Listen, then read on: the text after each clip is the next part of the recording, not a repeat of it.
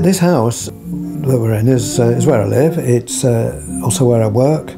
I bought it in 1996, where it was originally advertised for rent.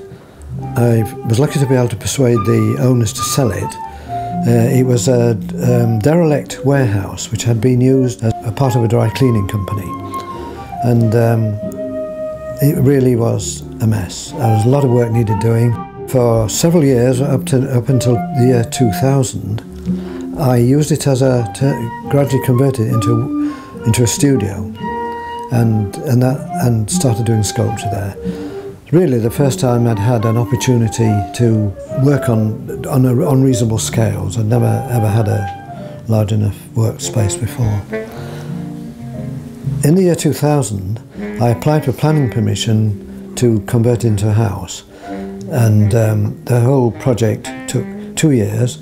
I had help with the early stages, with underpinning and with a new roof and with some concreting, heavy stuff. The rest I did myself and treated it really as a creative project.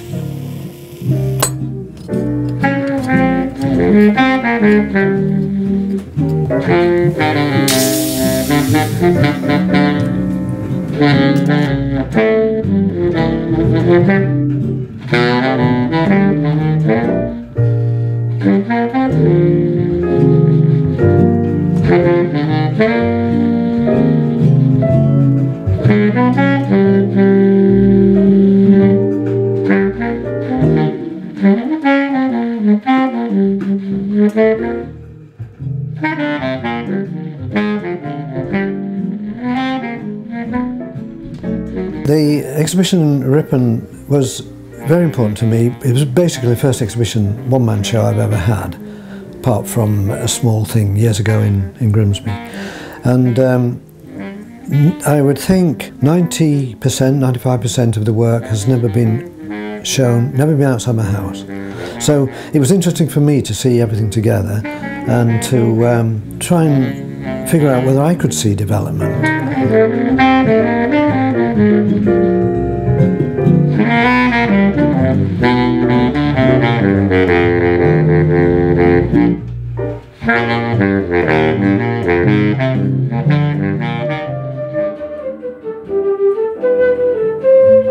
In the fifth form at grammar school, I enjoyed art. I was always drawing, painting at home, but the headmaster of the school was and other staff were very keen, I think at the time, that I went to do maths and geography.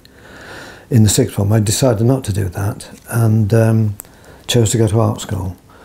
Grimsby School of Art, where I did what then was called the intermediate course, 2 years, and after that I gained admission to the Slade School. I'm very pleased to say that both my mother and father were very supportive. Neither had any real sort of knowledge or interest in art. My dad was an engineer, and but yes, they were very keen really for me to go ahead and do something that I felt I wanted to do. I went there officially on a 3-year course, having completed the intermediate 2 years, and spent virtually all the first year drawing. In fact, the first term I spent in what was then the antique room, an amazing room with plants, casts everywhere, animals in cages, birds in cages, enormous amount to draw. I spent the first year drawing.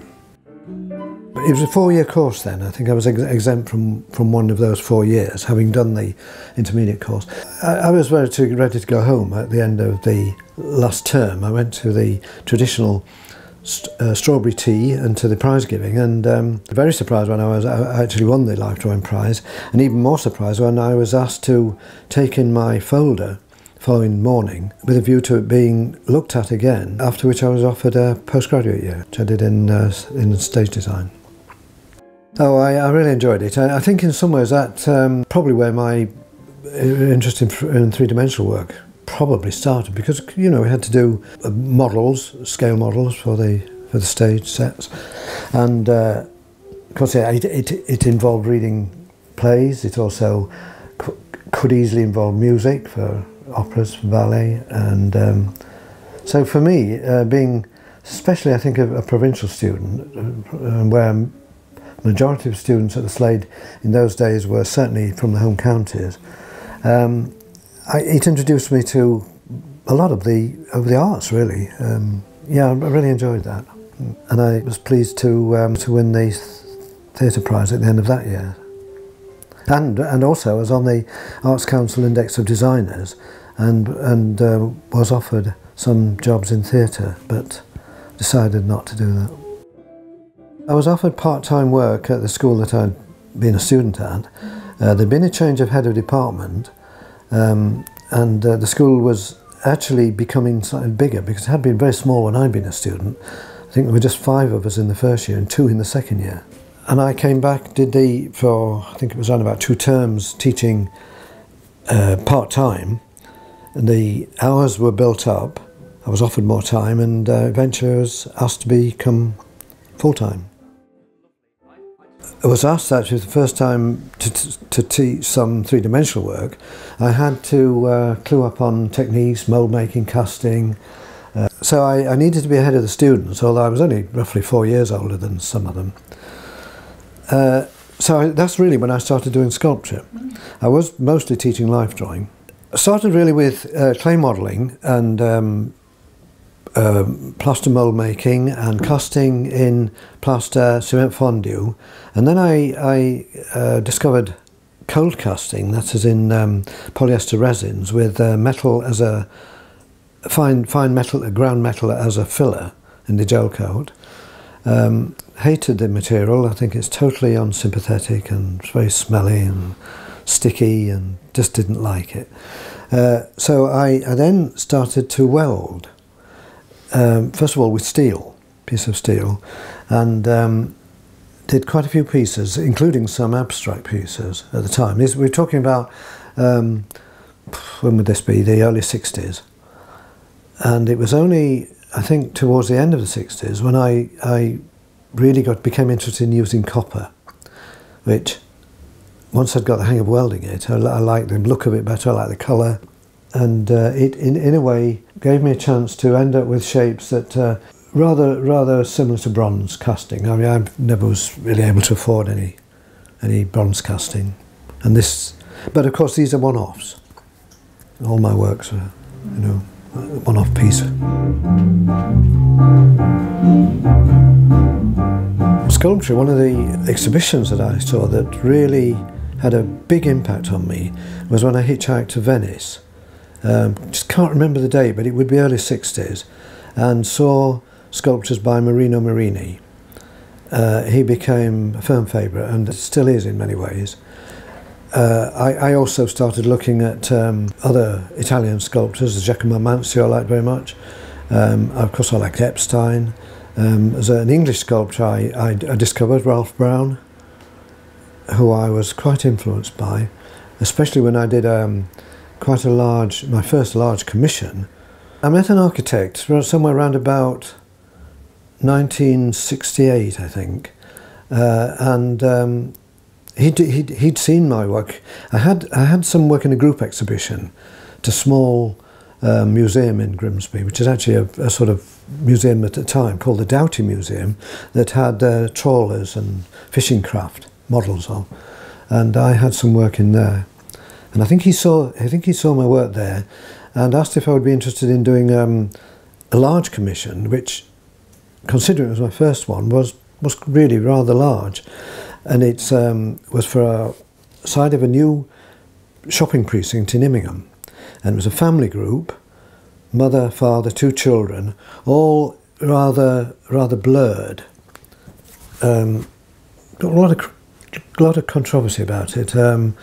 My mother kept all the letters that people wrote in complaining about it, because I suppose technically these figures were naked. Not that the detail was all very sort of amorphous, I think would be the right word. However, there, something for them to complain about. I've done quite a few, quite often with the same architect, churches in Newark, in Bingham, Nottinghamshire, several in the Grimsby area, including the parish church, St James, and smaller ones as well. With him as well, I did a very large piece to do with the Viking legend of Havelok the Dane and Grim the fisherman, from where Grimsby is named. And that is still on the side wall of a supermarket, actually, very close to the Grimsby Town station. So as you come out of the station, you more or less can't avoid it.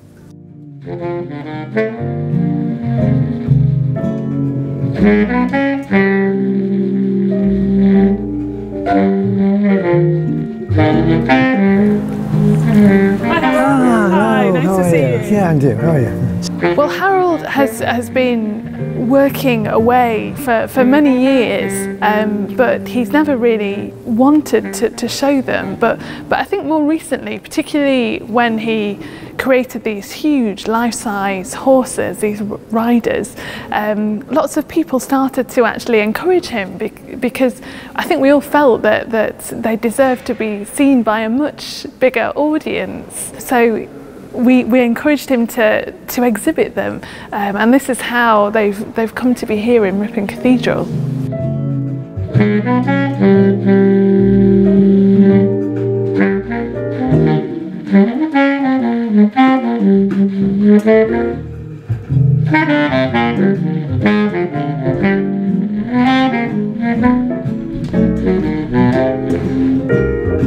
So here we are with the two life-size riders on horseback. So the wooden maquette and the copper finish work. Yeah, well, the wooden one, as I said, is really a former, a mould, and it's hollow, and it's made from straightforward builder's timber, all glued together and then carved. And it's in about 15 or so pieces, so I can take it apart and reassemble it, which is what I did to bring it here. The technique I used for this was, as in some of the smaller ones, was to take pieces of copper and anneal them, that is, soften them with heat, and then beat them round, bit by bit, around the actual original, and eventually join all those pieces together by rivets.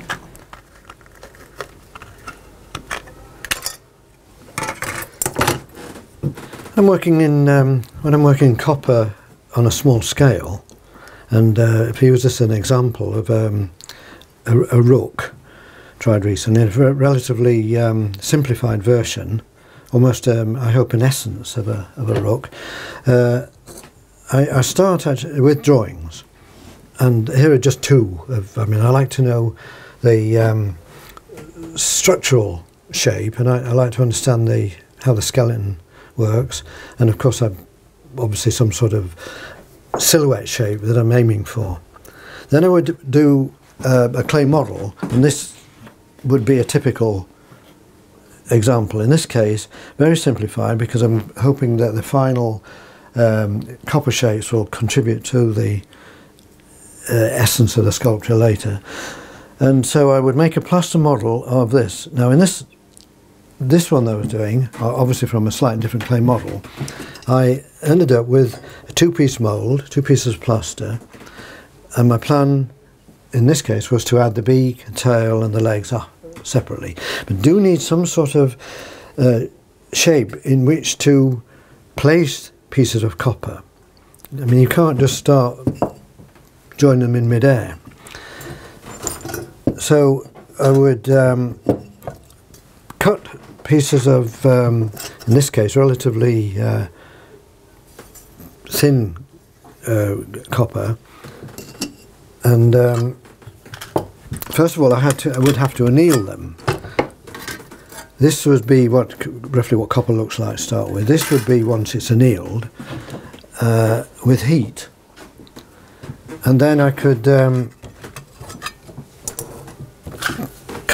cut shapes out, either pre-planned or in some cases fairly sort of haphazard, and then join them.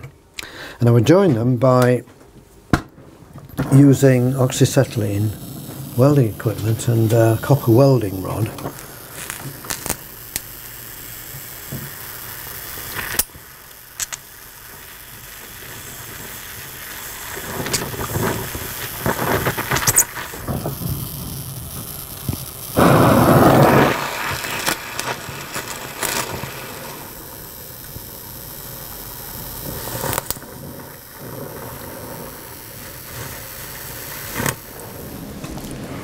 So Harold, there's another group of horses here, yeah. And the one in the middle, the horse torso, is particularly interesting because of the perforations in it. The gaps in it, yeah. Well, my idea about this was that I feel that if the drawing or the forms are as subtle and as well seen as possible, then it doesn't really matter how many gaps there are because the viewer can piece it together.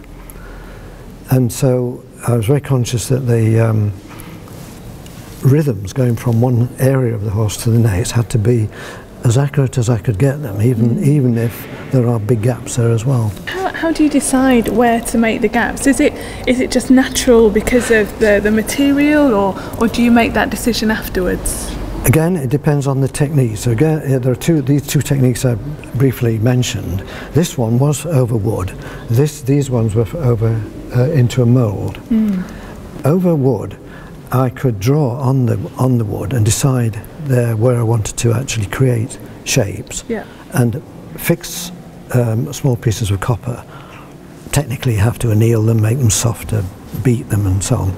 And I could build up a composition of shapes and spaces over the wood. So Harold, is this you? Well, it was me about 15 years ago, yes, considerably younger, yes. And have you done many self-portraits? Very few, no. I found it's very, very difficult. Anyway, one's enough, in my opinion.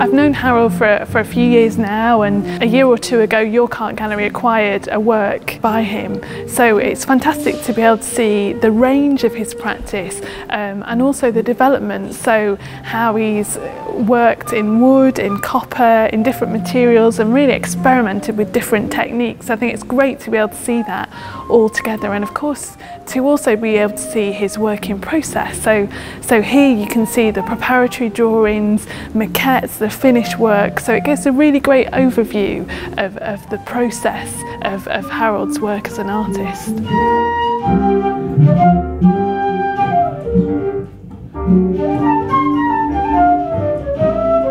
It's a huge privilege to be able to display work in such a beautiful building. I think the wall textures, the colours, sort of whole atmosphere is perfect for sculpture, I think.